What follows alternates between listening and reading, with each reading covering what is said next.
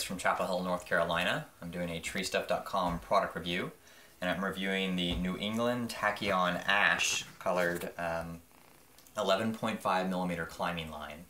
I recently picked up this line. I've used it about 5 times, SRT and double rope. It works fantastic with ascenders. There's a CT ascender. This ascender moves very smoothly up and down this line, smoother than my Velocity, Samson Velocity line, smoother than my Arbor Master line. It works fantastic in double rope. I prefer it with the HRC New England prusik cord. I think it works great there. It catches well.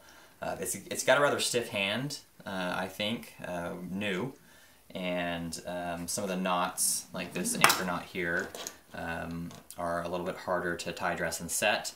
That said, it's a fantastic line. I'm mainly using it for SRT access right now, but I would highly recommend it. And you know, in my first couple of uses, a client commented on how pretty it was. So there you go. You get points for being a good looking line as well.